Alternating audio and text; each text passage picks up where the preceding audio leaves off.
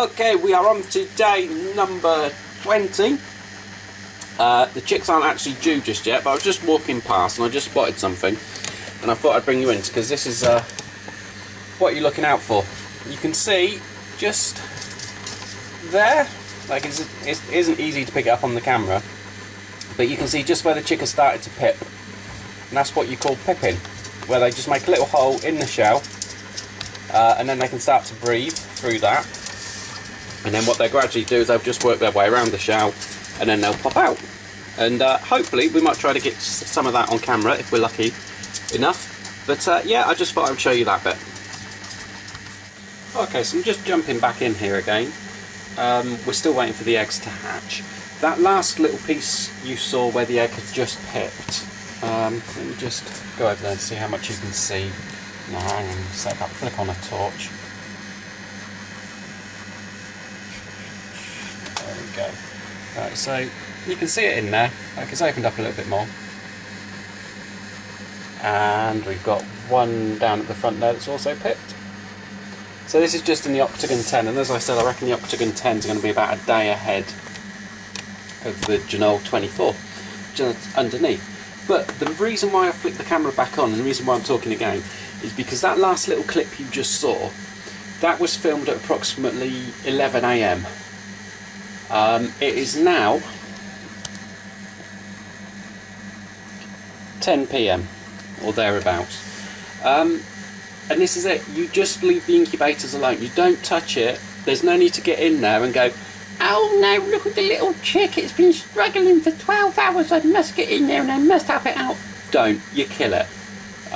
It will come out, it will be weak, and it just won't be any good. Leave it, seriously, you just leave them be. There's no need to jump in there, you don't need to help them, you don't need to encourage them, you don't need to do anything, you just need to leave it alone. We've not even reached day 21 yet, so I'm just going to leave it, and that's it.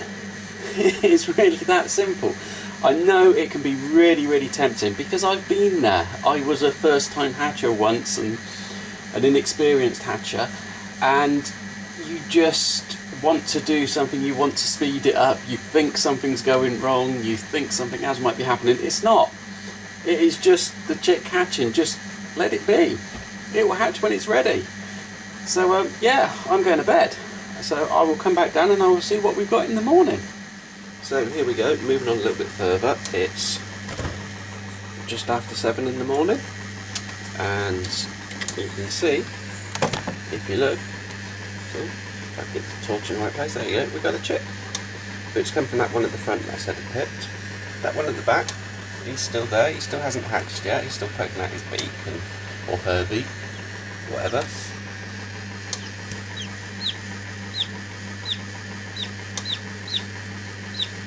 So there we go, and we're still not going to open it, we're still not going to take the chick out, we're just going to leave it all be, and we'll come back and we'll have a look again in a few hours time.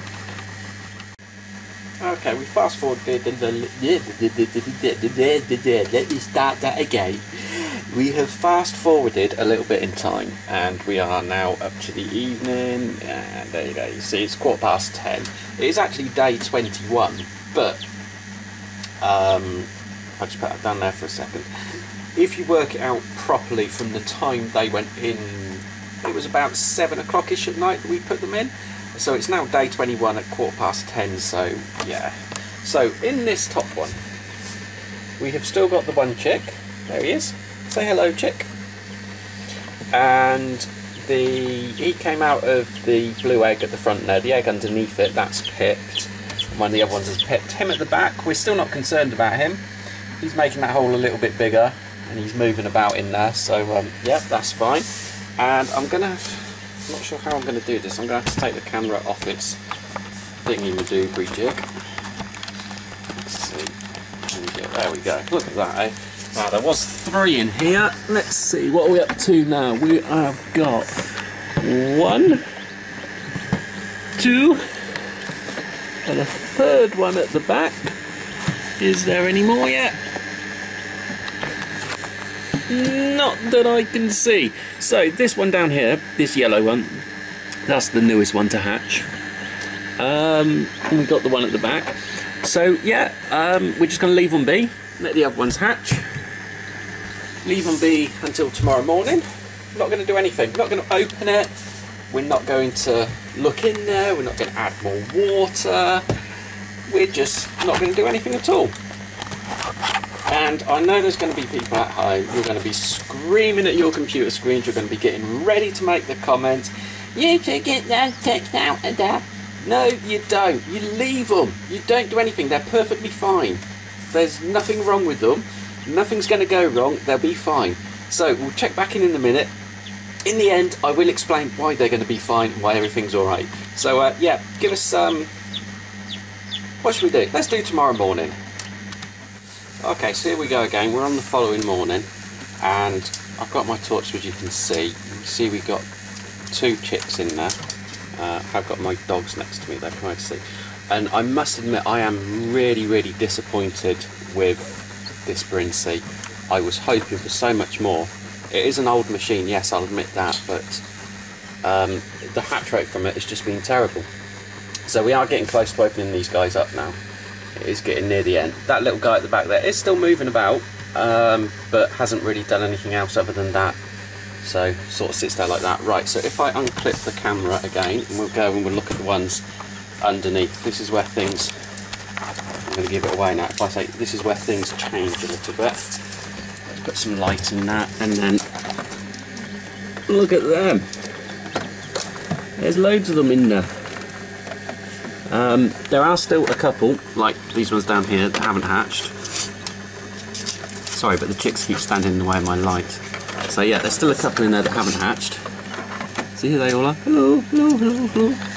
And there's a couple down the back there, you probably can't see them just yet, that also haven't hatched. But some of them have come out spotty, like that one just there.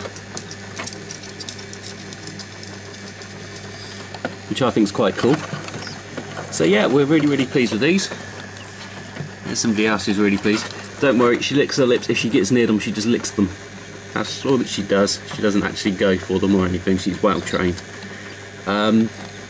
So yeah, these guys will be coming out soon. There's no need to take them out just yet. I will explain why in just a moment when we actually open them up. But I just thought you would like to see that. They're noisy as well. Very, very noisy.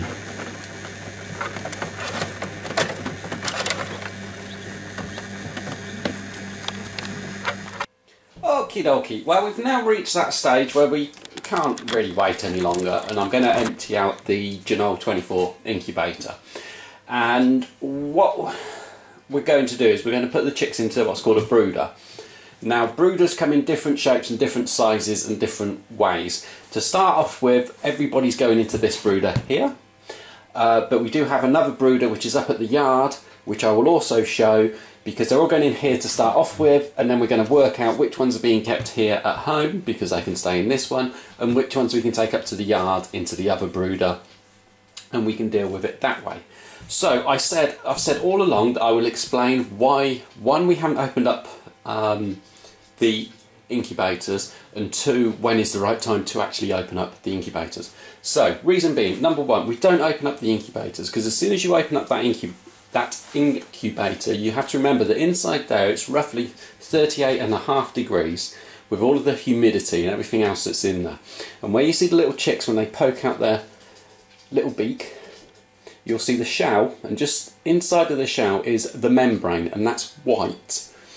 When you open up the incubator, you let in all the dry air, gets in there, and it dries that out very, very quickly, and it goes rock hard.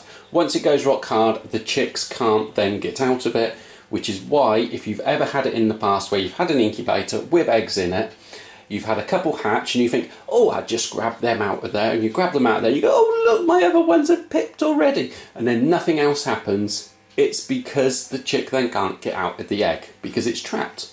Where it's made its hole is now gone rock hard and it can't get through it. So the time when you're ready, you have to understand that chicks can remain in the egg for 3 days. No, sorry, let's get that right. Chicks can remain in the incubator for 3 days. It's how they're able to survive, because when they're just about to hatch, they absorb into their body the yolk of the egg. That's all that the yolk is there for. It's to give the chick the energy, the nutrition it needs for the first few days of life. So from the time the first one hatches, it can take 3 days and they're okay, they're fine. There's not a problem. They don't need water, they don't need feed, they've got all of the nutrition that they need, so you can just leave the incubator closed. When you reach a stage where you think that most of your eggs have hatched, which are going to hatch, because even though we candle them and we hope they're all alive, there might always be the odd one or two, there always is with me, that don't hatch. I don't ever do egg autopsies because I just think that's gross, and I don't think after doing that I could ever eat another egg again. But yeah, there are some people that do. So what we're going to do now is, I think we've reached a stage with the Genoa 24, there's something like 11 or 12 chicks in there that we're able to count. So there's only another 4 or 5, I can't remember exactly how many were left in there, that we were then going to do. So we will get them pulled out now and we'll get them put into the brooder. Let me explain this brooder. What you have is, on the top here is a tub from a Chinese takeaway. Contained within the tub is all of the gubbins and everything else that's needed for one of the STC 1000 controllers. That is currently set to 38.5 sorry, because that's the temperature that the chicks need when they come out. So that controls the light bulb in there. Now the light bulbs are red light bulbs, also known as the fire glow light bulbs, because they're the ones that quite often go in the back of artificial fireplaces. What else we've got in there? We've got some water in there. That is a big water container. We do have another little one which also goes in there, and also going in there I will put in the feed trough. This is one of our old ones, but it's fine. It looks rusty, but it's not. It's just the colouring. And they will go immediately onto chick crumb. So this is the crumb, and they will have that. You don't move them onto any sort of growers or anything else like that just yet. You just always start them off in crumb. In the bottom of there, you can see we've got some of that anti-slip matting. That's available online. It's about £1 for a square metre. It's really, really cheap.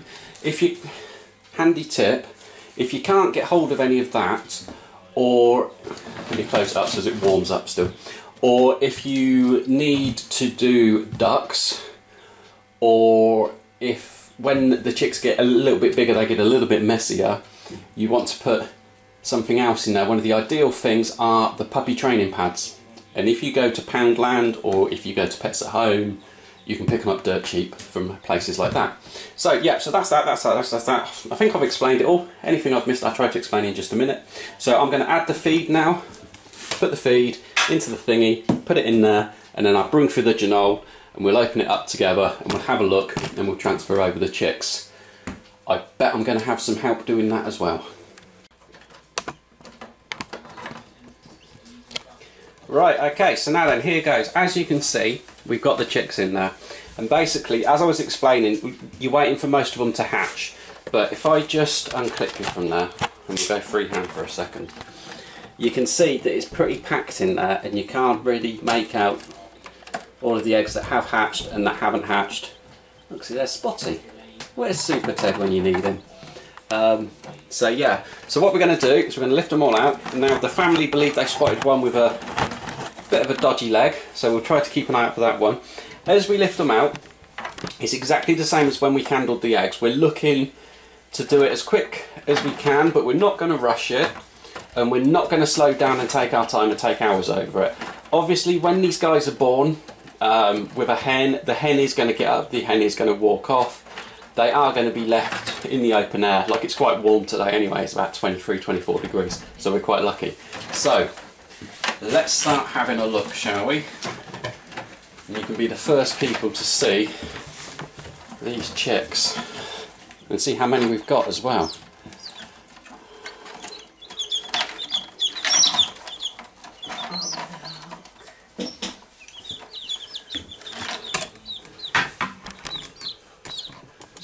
You can talk. I have got my helpers with me, as I explained. Right, I've possibly done it at the worst time because I've got one just down in the bottom corner there that's still hatching, but we didn't spot that. Yeah, Dad, so hopefully everything will be alright. So, right, let's start off here. So there we go, that's number 1. And they're just going straight into the brooder. That's number 2. Can I get my one? That's number 3. Can I get one, Dad? That's number 4. Okay, you can see we've got one there with a splayed leg. This one just here. This is where the wife jumps in. It's number 5. Put the splayed leg one in and I'll sort it out once I've got my bit sorted. I'm going to get that one. There we go, number 6. If you want to get one, then get in there and get it. Don't stand about. Number 7. Oh God, number 7. There's number 8, another spotty one. Oh! I'll get the last one. And we got number 9. Ooh. Number 9 that wants to fly us away again. Oh, go on. Number 10, Gilia. Number 10. Yeah, and you can see number 11. It's got one leg which is alright, and it's got one leg which is a bit splayed. Which is why it's not able to stand up. You can see as it's there. So basically what's going to happen is my wife's going to strap them together, and then they'll hopefully start to grow straight. We did have one in the past that did start to grow straight, but then it didn't carry on. So I'm just going to put that down in between the water and the feed. So what we're going to do is we're going to move quickly, because obviously we've got that one which is still hatching. I think it's going to come out soon. See it just there. So what we're going to do is we're going to clear out all of the old stuff. Would you like help with that?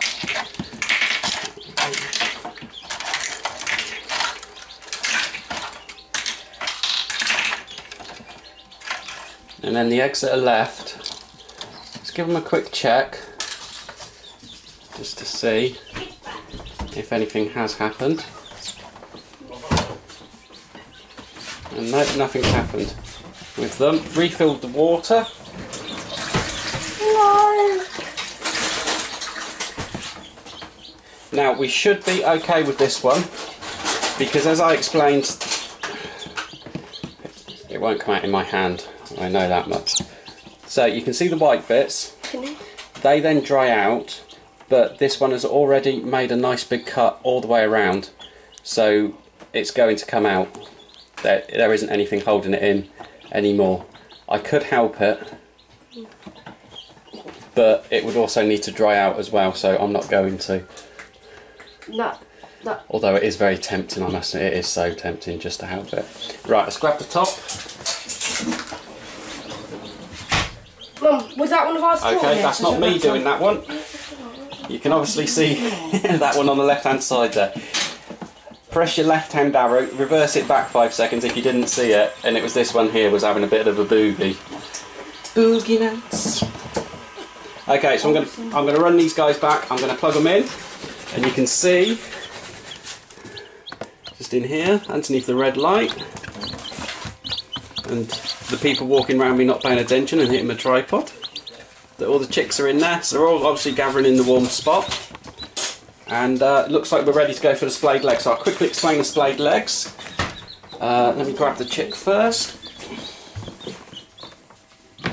So basically what's happened is that you can see that the leg, rather than it growing straight down, is actually growing out to the side. Although it's on my finger, you can see that it's not right and it's not growing in the right place. So there is a trick of where you can use the shot glass and you can place the feet of the chick into the shot glass, or the other trick is to use the elastic band method, which is what we're going to do. And you take a piece of straw and you basically use the piece of straw in between the two legs, a little bit closer, just like that, and that hopefully straps the legs together, and then the muscles grow around them. Now it's going to be too big, isn't it? Yeah, it's going to be too big, but it's going to, that's fine, I can, once I know the size. So then it straps the legs together, so then that then trains the muscles, and then they grow together like that. I can hear it.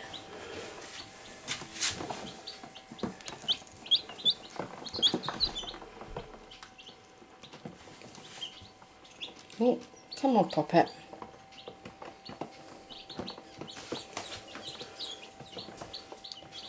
But like I say, we had one like this before. I think it was the 15-day chick. It was. Yeah, that had it.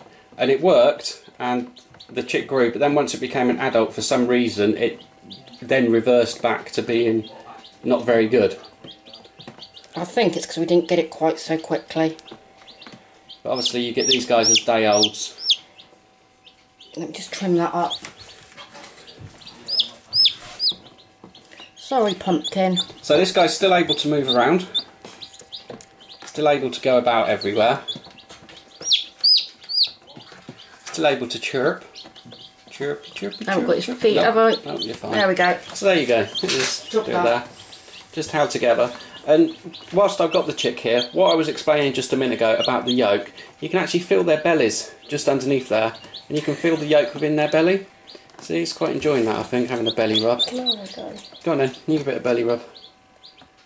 I can. So yeah, we will obviously we are going to follow this chick through. So let me put him in.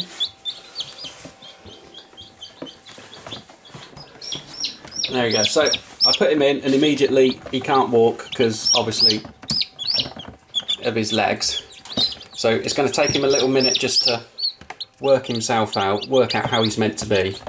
But obviously the other guys are going to come in and they're going to jump in and they're going to have a look and see what's what. But they've found the water, they found the feed, and they seem quite happy to be in there doing that. So right, these guys in here are chirping away, I can hear them.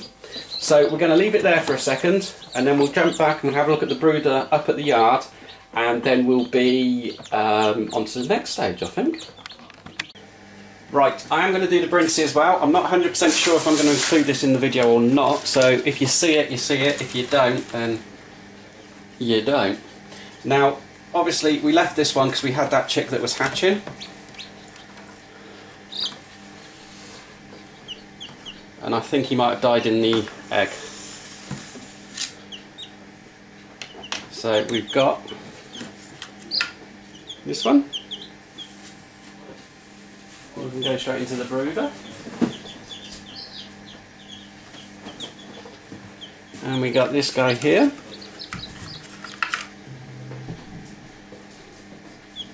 And you can also go straight into the brooder. I must admit, I am really, really disappointed with this Brincy.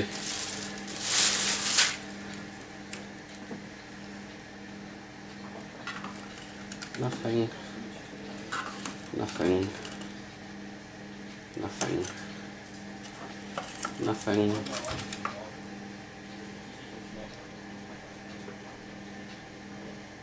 Yeah, and the chick has unfortunately died in the egg there. And nothing on that one. Right.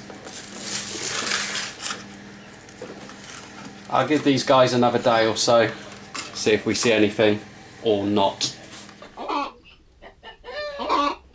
Okay, so here we are down at the yard, down at the farm, whatever you want to call it. And this is the brooder that I have down here. And you can see it's got the big lid, which has got the hard wire to it on the top. And then we've got the large area, and we've got 2 electric hens, and we also have a heat lamp that goes over the top. See, I've placed in the feed and I've placed in the water. So what I'm going to do is I'm going to put the chicks in there now. And yeah, they can run around in there. Excuse the mess in here. This is the first load after the winter. So what I'm doing is I'm putting in the chicks we put into here yesterday. So you can see I've brought them up. And the one with the splayed leg and the one that was halfway through hatching, that hatched about half an hour later, they are still back at home. And they will probably be staying at home. I'll probably leave them in this, plus any other ones that hatch out as well. So let's grab them up and count them again as we go. There we go, so there's number 1.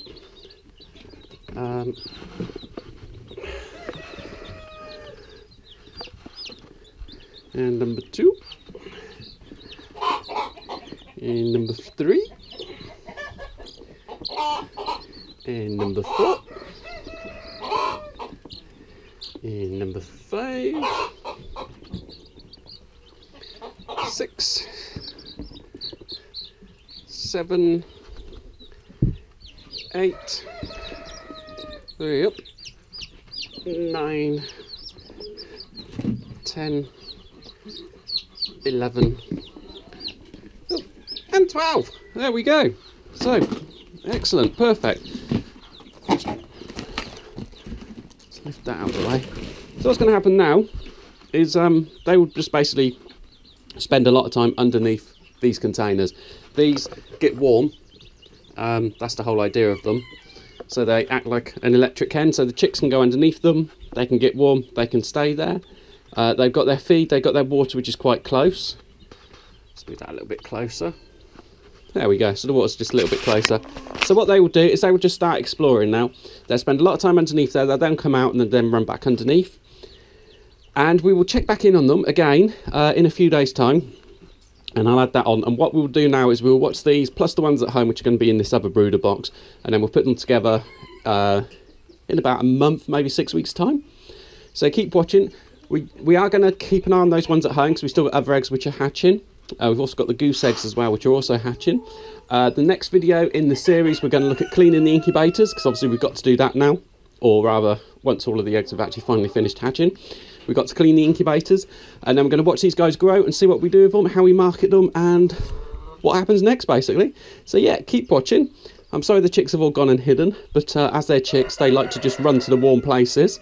So please like, please comment, please subscribe, leave us a little comment down below. I do read all of them. I do respond to whichever ones I can. And until the next video, bye bye. As a chick comes reversing out.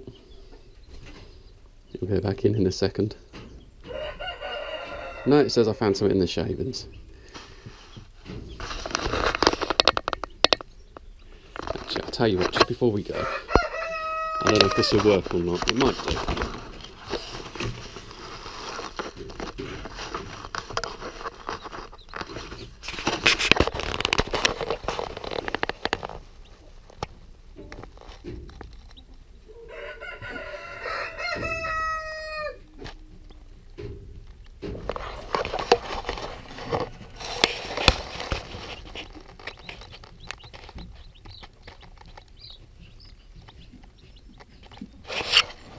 I mean, that might be the thumbnail. See you later, guys.